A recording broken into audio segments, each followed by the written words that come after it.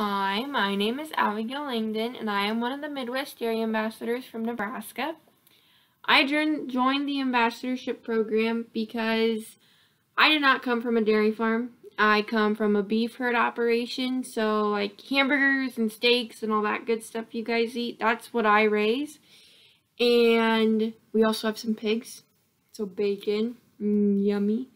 But I didn't know a lot about dairy cows, dairy farms, the dairy industry at all. And so I wanted an opportunity to be able to learn more because it was something I was really curious and really interested in. So I joined this program and I have learned so much about dairy already. I've met some pretty awesome people and I get to talk to people who were like me and didn't know a whole lot about the dairy industry and help them know more and help to teach them about what all goes on and how their milk and their ice cream are made and where it comes from, which I think is a really cool thing. And I get to do awesome things like read books to you guys. So today, we're going to read a book. It is called Clarabelle, Making Milk and So Much More. And we get to follow two little kids around their farm and learn about what all goes on. So let's get started. Just over the crest of a freshly mown alfalfa field, in a huge white-roofed dairy barn, lives Clarabelle. There's a picture of Clarabelle.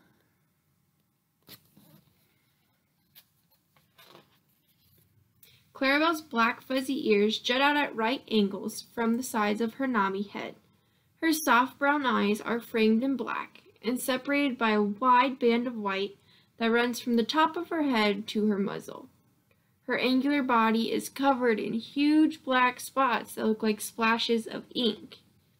A few pieces of grain and a stray alfalfa leaf or two stick to her whiskery nose, which spends a good part of each day burrowed in a pile of feed.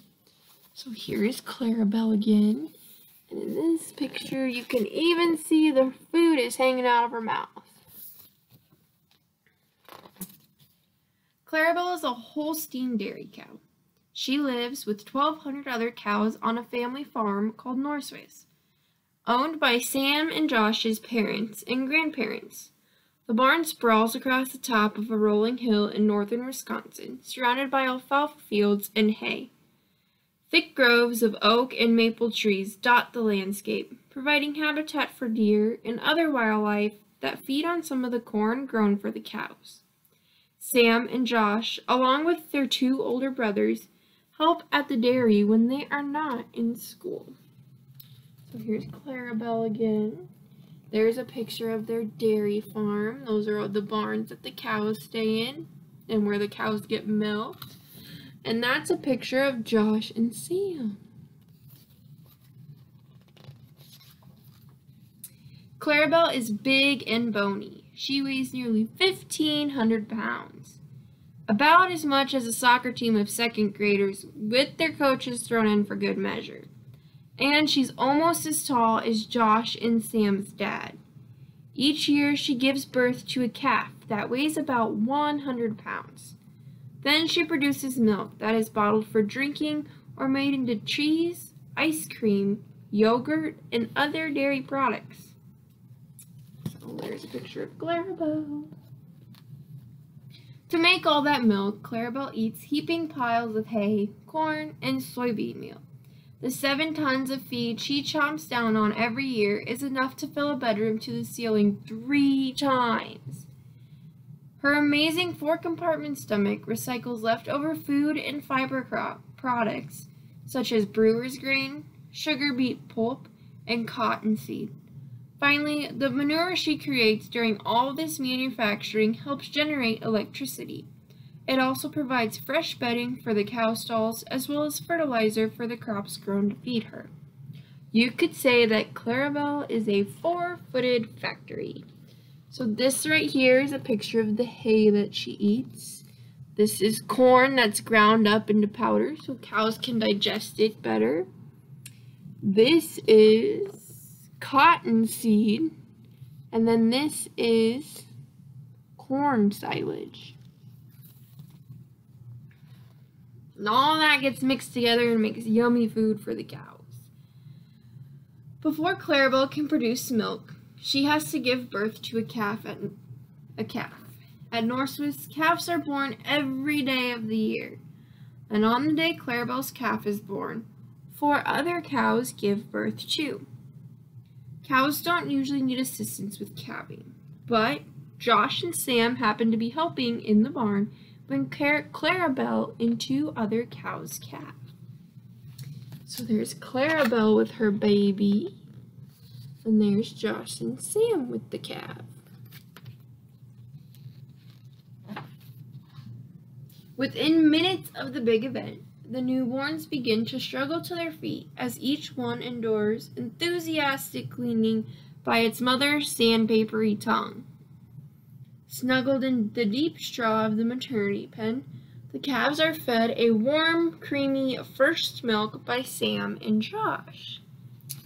So there's some other cows that had their calves. And this is Josh and Sam feeding the baby calves their bottle of first milk. After giving birth, Clarabelle really goes to work. 3 times a day, beginning at 7 o'clock in the morning, she and other cows from her pen trundle down a lane toward the milking center at Norsewood. Clarabelle waits her turn to enter a stall in the center, where a worker cleans and prepares her for milking.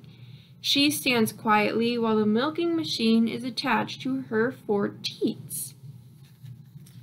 There's Clarabelle again. There they are, going to the milking station. And here is a picture of a worker and cows on the milking station. Music floats from a boombox near the entry to the milking center as Clarabelle stands placidly chewing her cud. All the pumps and monitors that run the milking equipment are located in the basement beneath the center, so the equipment stays clean and the center remains quiet for the cows. Whirring fans blow fresh air through the building. As soon as the machine is attached to Clarabelle, she starts giving milk. In less than the time it takes for an average kid to eat a bowl of cereal, she gives nearly 5 gallons, enough to pour 160 bowls of cereal. The milk then travels from the milking machine through a pipeline to a refrigerated cooler where it is kept fresh and cold. So there's all the cows at their milking station, and they're cleaning it for them. And then this is the basement where the milk goes to the coolers. And that is what gets placed on a cow that milks them.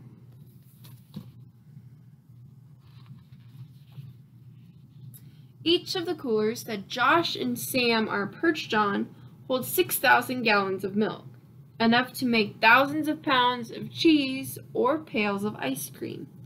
Twice a day, a tanker truck pulls up to the milking center, and the driver transfers a full cooler of milk to his truck. He dips out a sample of each load to test it for bacteria and butterfat and protein, and to make sure it is clean and pure. Then the milk is hauled to a cheese factory nearby. The empty cooler is automatically washed and sanitized. So these are those big milk coolers that Josh and Sam are standing by. And this is the tanker truck that picks up the milk. And that is the milk being tested.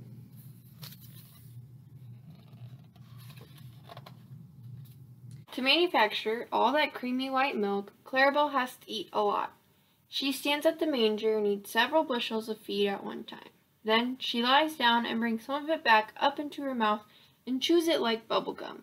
This chewing is called rumination or cud chewing, and it's the process that allows a cow to obtain energy from plants. Clarabelle spends 4 out of every 6 hours eating and re-chewing her feed. Stuff that humans could never digest travels through her 4-compartment stomach and breaks down into nutritious food. All that chewing makes her produce nearly 30 gallons of saliva a day. That's a lot of drool. The rumen is the largest of 4 compartments in Clarabelle's stomach. It holds 25 gallons of material, or about as much as your bathtub holds when it's half full. The rumen works like a huge, churning, bubbling vat where bacteria and other microorganisms break down the tough, chewy feed into nutrients Clarabelle can use to make food. So there's Clarabelle, and there she's licking her nose, and this is the 4-compartment stomach that she eats and rechews food with. Mounds of chopped corn and alfalfa silage are stored at Northwest, ready to feed to the cows. Silvery bins of soybean meal, ground corn, and other dry feeds are lined up next to a giant truck scale. Every day, a worker scoops up piles of silage with a machine that has fat wheels and looks like an overgrown go-kart. The machine is called a telehandler because of its telescoping bucket scoops up each ingredient, lifts it high into the air, and dumps it into a mixer truck. All the good stuff for Clarabelle's balanced diet is measured into the machine and tossed like an enormous garden salad. So those are the bins that hold the dry feed, and then it gets dumped into a mixing truck. And this is the telehandler that scoops silage and puts it into that truck for them to make the food. The mixture is specially formulated by a dairy nutritionist to meet the needs of all the cows at Norwis. The recipe appears on the computer screen in the mixer truck and in the barn office. The daily feast is delivered right in front of Clarabelle and her hungry herdmates when they come back from the milking center. So there they are eating. But before Clarabelle returns to her meal, a worker scrapes the manure from her pen. The cow stalls are cleaned and fresh bedding made from manure is blown in from a bedding shooter into the stalls to keep the cows comfortable. Cow stalls full of manure? That sounds pretty yucky. At Norwis, a complicated bunch of equipment in storage vats located just beyond Clarabelle's barn turn manure into clean bedding, electricity, and fertilizer for the soil on the farm. So this is a blower truck. I had to double check myself to make sure I was right. And that blows the bedding into the stalls for the cows. And this is where they take the manure from the dirty pens, and it sits in these tanks and gets made into electricity, the bedding that you see over here, or it gets put on cropped ground for farmers to grow their crops and acts like fertilizer. The system is called an anaerobic digester, a fancy name for a group of separators, tanks, and converters in which microscopic bacteria eat cow manure and in the process create methane. Methane is a flammable gas that is used to power a generator. The generator makes electricity, which is sold to the local power company. The leftover solids from the digester are used as bedding for the cows. At Norwis, the electrical generator runs day and night, creating enough electricity to power 400 homes. So this is Josh and Sam checking out the digester station. This is the manure, the leftover parts of the manure that get made into bedding. And this is Sam and Josh with their grandfather looking at how the digester works. So those are all the plans on how it makes either electricity, fertilizer, or bedding for the cows. Josh and Sam's dairy farm is a big operation. Many people besides their family work there. They help cultivate hundreds of acres of crops to grow, all the feed needed for Clarabelle and her 1,200 herdmates. Each cow on the farm will produce enough milk in her lifetime to feed a family of 4 for 17 years. That's almost as old as I am. But Clarabelle is more than just a mooing, chewing food factory. She's part of Josh and Sam's family.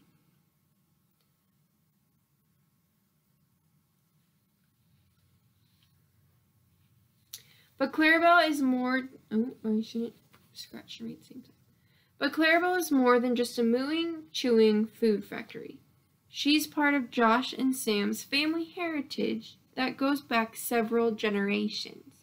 Without knowing it, she and the rest of the cows at Norwis create food, renewable energy, and a successful business.